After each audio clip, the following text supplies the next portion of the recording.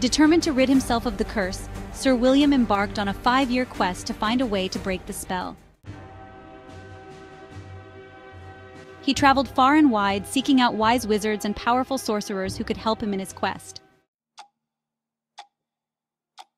As the years went by, Sir William's heart softened towards the witch who had cursed him. He discovered that Morgana had been scorned by society and had been driven to perform dark deeds out of desperation and loneliness. Slowly but surely, Sir William found himself falling in love with Morgana. In a final act of bravery and love, Sir William confronted Morgana and pleaded with her to undo the curse she had placed upon him. Moved by his sincerity and kindness, Morgana lifted the curse, releasing Sir William from his prison of misfortune. With the curse broken, Sir William and Morgana found themselves drawn to each other in a way they could never have imagined.